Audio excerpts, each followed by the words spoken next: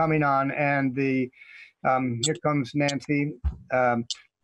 It is being recorded by us, and it is also being recorded by Orca Media. So I think that we can start, and people that are joining late will still have the ability to go back and see what transpired. So from the folks that are here, do we have any additions to the agenda tonight? Okay. I'd like to know about the if we have a dog catcher. Dog catcher. All right. Sorry, who asked that? I quit because I can't see. That was Susan. Susan Morse. M-O-R-E. Thank you. No, that's vacant right now, June. Yeah, that it is. Yeah. So are we going to be talking about community distancing? Yes, that's yes. Good. Okay. So we did our best to post this physically in 3 places and warned it on our website and emailed instructions to interesting parties, and it was posted on Front Porch Forum and Facebook. And this is an experiment. As you all know, this is our first virtual select board meeting, which is come because of the virus situation and our need for social distancing. So we enacted this with the understanding that the legislature I thought that they had made an adjustment to the open meeting law that would allow a meeting to happen without a physical spot for people to come. It turns out that is a proposal, and they haven't finalized that. So legally, by Vermont rules, we can't have an official meeting like this, but in the nature of doing what we believe needs to happen to protect the community in this situation, we're going ahead and having this meeting virtually. And I believe that within days that will be legally permissible. And if we have to have another special meeting to ratify any decisions we make at this meeting to make them binding, then we will do so. But I think you'll agree, at least all of you that are here, that this is the proper decision. There's no reason to sit someone in the town office to share germs with anyone. So that said, we're gonna move on as if this was a normal meeting, and we've already asked for additions to the agenda. We're going to bring up the prior meeting minutes, and the first was the pre-town meeting, and Pat was not at the last meeting, so at the other one, so we needed 2. So it's between Pat and I to approve the minutes for the pre-town meeting that February 24th. Pat, you approve those? I have read them and I approve them. I second it. All right, and I also, so I'll move we pass those or accept those as typed. All in favor? Aye. All right. Aye. And then we go to the February, which was the regular select board meeting following the pre-town meeting. And same thing, I would move that we accept those minutes as presented. A second and vote aye. Voting aye. And Dune, you weren't there yet on that one. Oh, that's right. The next Okay. one that you get to do. Sorry about that. So I move we Overzealous. minutes. Now the next meeting minutes, which was on the March 9th meeting, and that's me and Frank. Pat, you weren't there. So Frank, now I would enter a motion to accept those minutes as presented. I second that. All right, and there we go. All in favor? Aye. Aye. All right, so we've got the minutes. Minutes from the town meeting, the actual town meeting. Do we need to approve those? I think that I don't see them No. on the I don't see them on the agenda, and I would, Julie, do you know about that? Did we have some meetings for the main town meeting? We don't yet, no. No. All right. What's holding those up? Everything. Dan. Well, if it helps, it was in the Herald. Those aren't your official minutes, though, of course. It was asked at the last meeting on March 9th, when they would be put up on our website. Oh, okay. I And just need to get Dan's signature and I'll have those all sent. Okay, we're waiting on, that's right, because Dan is the one okay, so we'll have to check with Dan on that. Okay, All right, good. We've got no Joan here tonight, so I guess we won't get any updates from her or the library. I don't see Cooter here, and to Terry, we're getting rapidly down to what we're all here to talk about is the adopting the 2020 local hazard mitigation plan. And Vic, do you want to speak to that a little bit? Sure. So we have a document called the Local Hazard Mitigation Plan. This is a plan that the town has had in the past, and it has a life of, I think, 5 years as a span, and then it has to be renewed if you want to maintain eligibility for FEMA reimbursement. So there are specifications for the plan document that have to satisfy FEMA requirements. We received a grant last year to have professional planning assistants help our emergency management committee put a new plan together. And so we used that grant to retain Two Rivers. They provided staff to the committee. The committee composed of myself as chair, Cooter, Terry Severy, Jan McCann, Rob Gardner, and Pat Harvey. We met several times between summer and winter and reviewed what we had in the past. We considered various criteria for how we might update and improve the plan.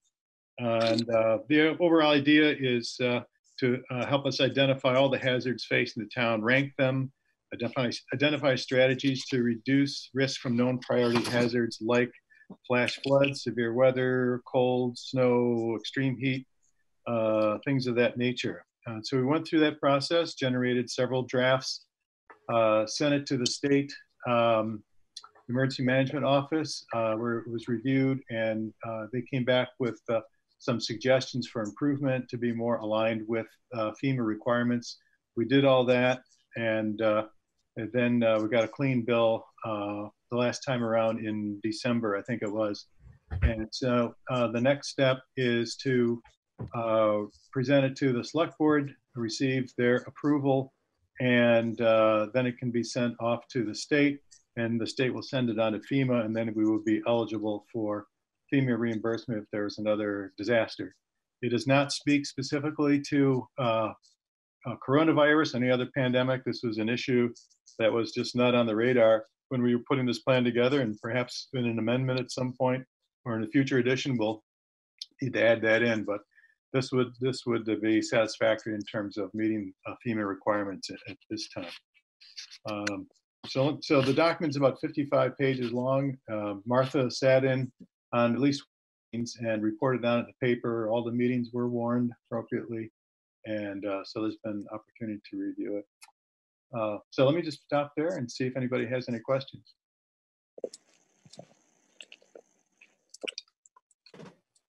No, thank you for that synopsis. And like I said earlier, since it's questionable to what extent we can take binding action, I would still propose that we adopt this plan, and then we can come back and reaffirm that adoption in the future once they've legitimized this meeting format. So I'd entertain a vote now to adopt this plan.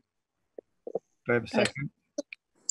I second that. Yeah, all in favor? aye. All right, I think that in this situation, there has to be a roll call. So that's Pat, you're saying aye? Aye. Yep, and Frank, you're saying aye? And I am. I'm saying aye, just so it's identified who's voting in that situation. Excuse me, Dune. Excuse me, Dune. Yep. Can I ask a question? Yep. I want to make sure I get this worded correctly. I was saying Dune proposed that the board adopt the plan provisionally until until they get a formal approval from the state to do the virtual meetings, and then go back and do approve it again. Is that correct? Well, we won't need to approve it again. I believe we can just ratify the decisions that we're making in public now, and just to make sure that all bases are covered. We may be totally fine, but just to, we'll come back, and because this is that's an important thing to, and we don't want to mess it up. Okay, so if I said, do you propose the board adopt the plan and then have to ratify that after after the virtual meeting format is legitimized. Thank you. I just want to make sure I get that correct and don't make trouble for you guys. No, that's all right. That's why we want to get it. So that was really the meat of the agenda tonight, other than the elephant in the town about and Burma, you brought up, what are we going to be doing about social distancing in town. This we have ready to in the mail the second in the series of town mailers, which is going to provide about the town's response to COVID-19. And it's because it's definitely a rapidly changing situation, and it's increasingly urgent that people adhere to safety guidelines for social distancing by staying home and ceasing non-essential outings.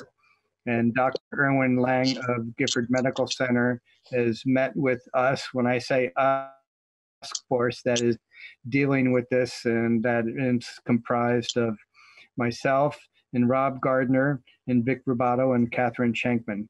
And Vic, do you want to speak to the structures and the different roles that we're all playing in that? Sure. So part of the scope responsibility of the Emergency Management Committee is to address unforeseen incidents like this. And so we created a small task force that Dune just identified, and we created a structure to go with it. Our overall mission is to organize the efforts to lessen the suffering of folks in Rochester as a result of this coronavirus pandemic, and collaborate with local, state, federal organizations to do the same. So we've created a very simple table of organization where we have an incident commander. I've played that role as the convener of the group and helping to ensure that we stay on task. Rob Gardner is working as our communications chief, where he's creating and executing communications plans. He's putting good information up on the web to drive the mailer that Dude just referenced, and is taking in questions from public and is triaging them and sorting them out and getting answers to folks as questions come up. Dune is he's coordinating to make sure that our town services remain functioning. We don't know how long this thing is going to last, and we have critical services that the town provides to the residents, and so he's focused on that. And then Catherine Shankman has put together a team, including Paula Doherty, Peggy McKinley, Jan McCann, and I think maybe someone else I might be forgetting. Anyway, looking at elder and family services issues that might arise. And then Sue Rubato is focused on food security. And she's been working with other people to create a volunteer service where people who are isolated, either they're been told to take self-isolation to determine whether or not they have the virus, or if they're a vulnerable person, like a senior person, and shouldn't be out shopping for groceries. They've created, Sue and her group have created a system to shop for and deliver groceries to people who can't or shouldn't go out and do this themselves. And that's scheduled to launch next Monday. And you'll be hearing and seeing more about that soon. So we're trying to anticipate what the urgent needs are and what's coming down the pike. But as everybody knows, there's a lot of unknowns here. We just keep reiterating the message that Burma identified as we got started, that the social distancing is really, really important. And as one of the doctors at Gifford said to me, if it's not a pain in the rear end, you ain't doing it right.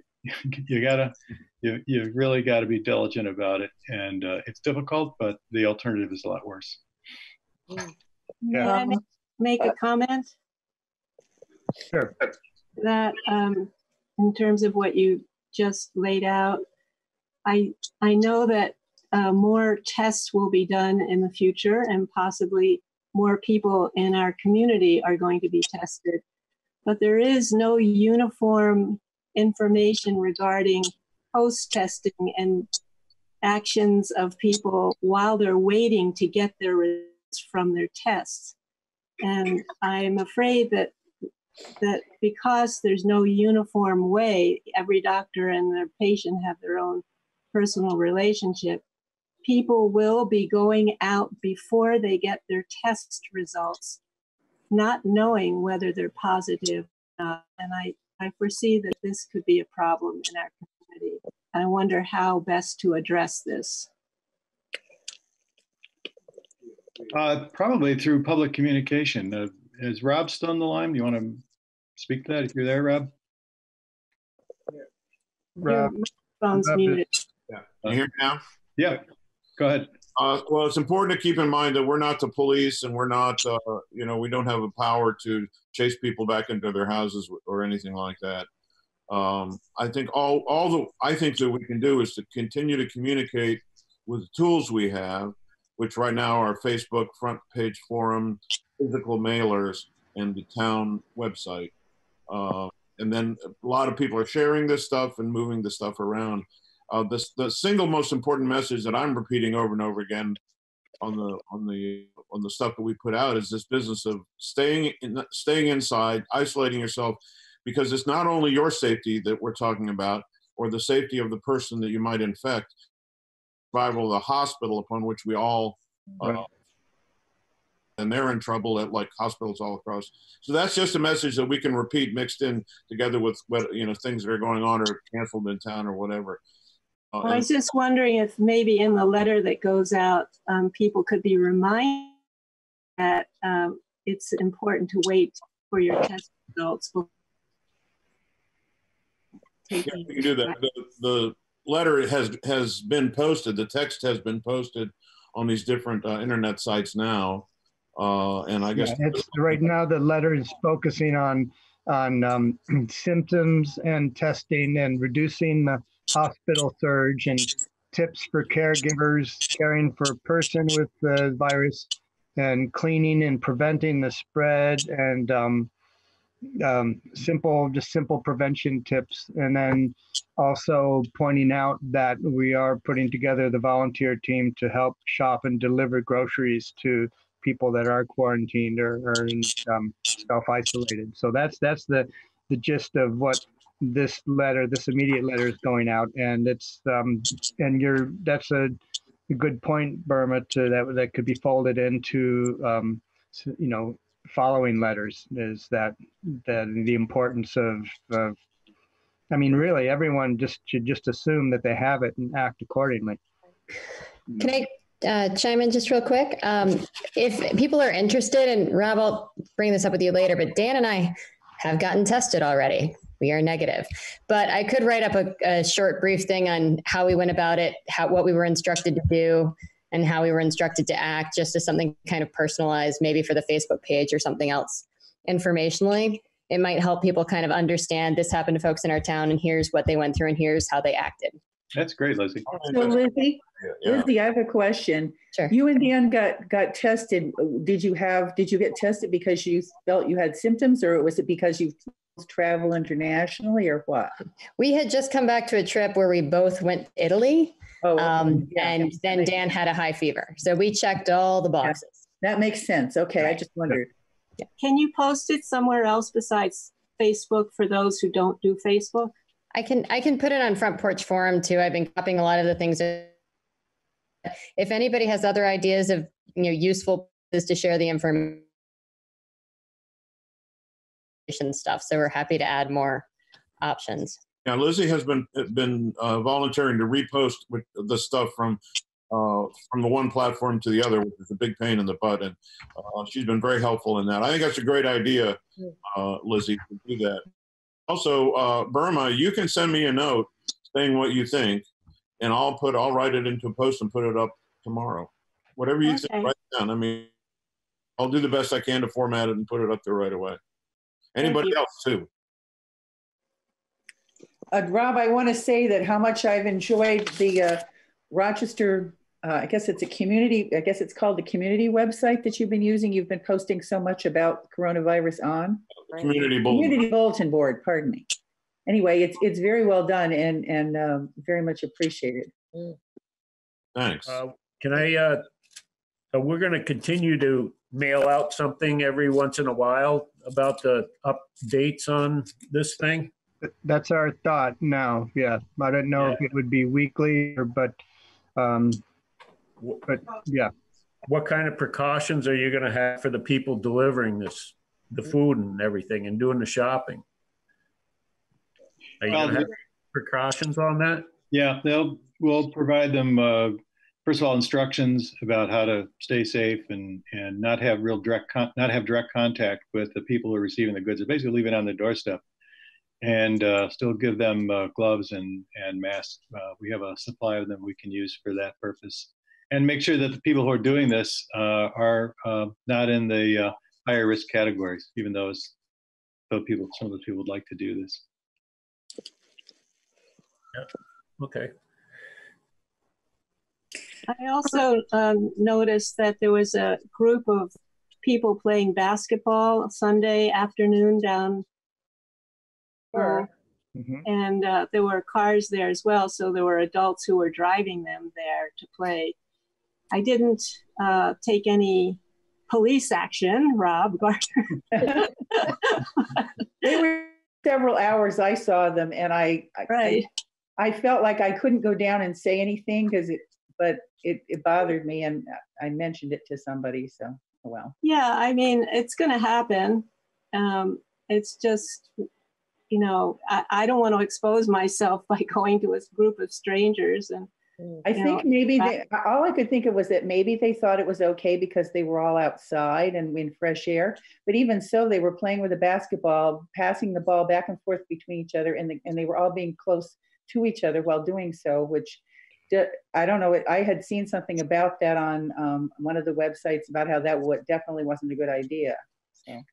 So I posted a thing in response to that because a couple of people contacted me about it, and I used the event as a kind of a platform to talk further about why it's needed to do that. But I got some negative feedback and private messages from people in town who were just kind of disgruntled that I guess I was presuming authority or something like that. You can see that not everybody is on board with the whole idea that you need to be responsible. It irritates some people, not here in the entire country. So. I don't know what to do about that, except for every single person to try to be as personally responsible as they can. Some people aren't going to do it. I witnessed that. I was walking the dog out in the back, and I didn't approach them. But my intuition or sense about it was that it looked like a group. They're probably already, if they're infecting each other by playing ball, I think they probably already had infected each other by driving together. I don't think they were locals. I think it might be someone that is retreated to a house in town, perhaps, and just getting out and playing. I don't think we can just ban everyone from. No, I didn't recognize any of them. Yeah, I didn't either, and I didn't. It seems to me it was a New York plate on the car. So, my sense was this was a group, and they were there as a group. I don't think it was just a gathering of stray people playing. I think that was a group that arrived together and was playing together, and then they probably all left together too. So, we're gonna have that. We have there's definitely been an influx of people coming to homes in our area to ride out the storm, as it may be. They have closed playgrounds in our area. They've posted signs. Big food thing is like, I really always pay attention to things. Someone was trying to talk, but I couldn't quite hear them.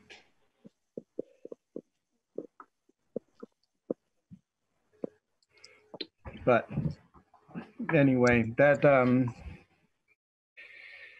yeah, what are you going to do?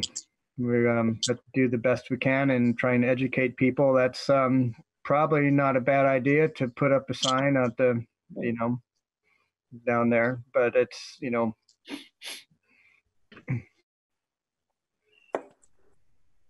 could. Does anyone else have anything else and other concerns, things they'd like to contribute?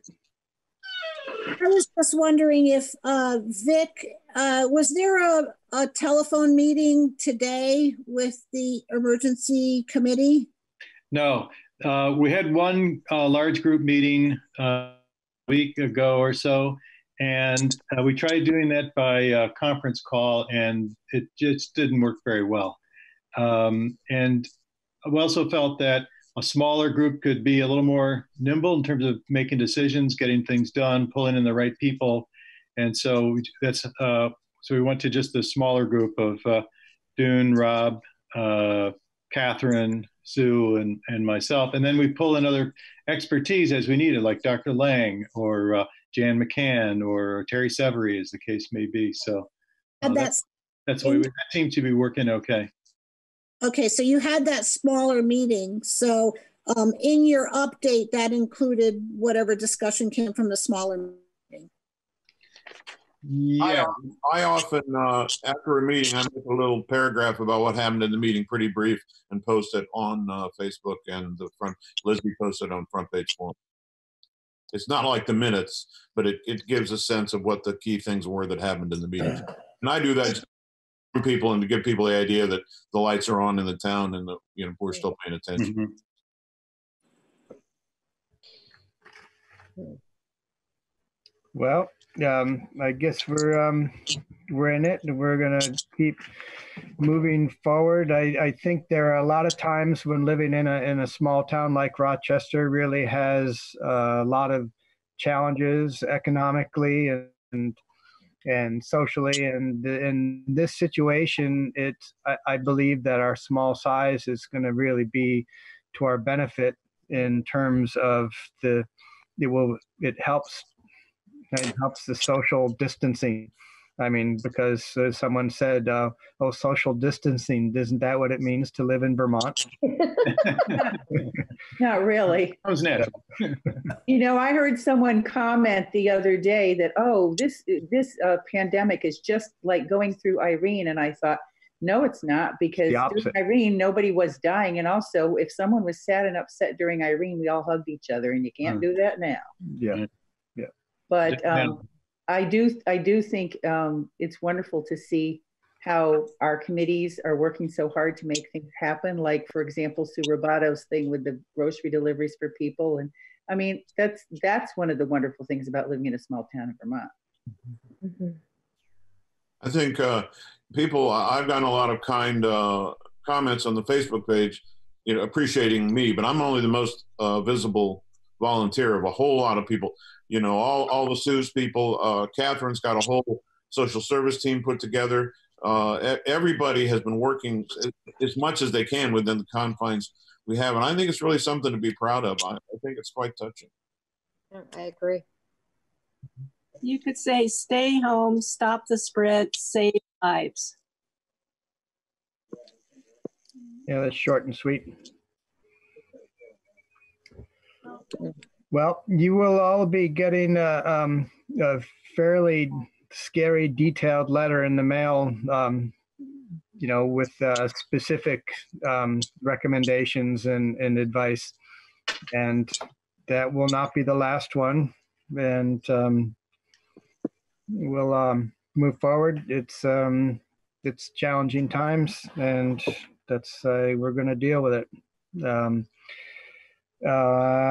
In terms of other business, Susan, we don't have a designated dog catcher right now. Did you have a situation in mind? Did you have a problem with the dog?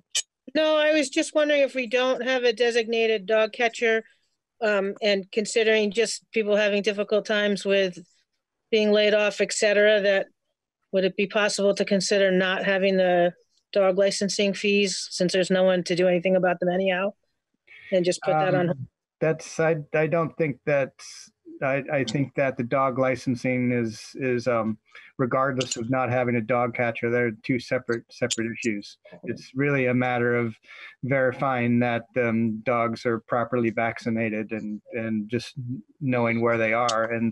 And you know, even though we don't have someone as the animal control officer at this point now, when we do, or if even just a citizen finds a stray dog, it'd be nice if it has a tag on it and it's licensed, then it's easy to track down and take it home.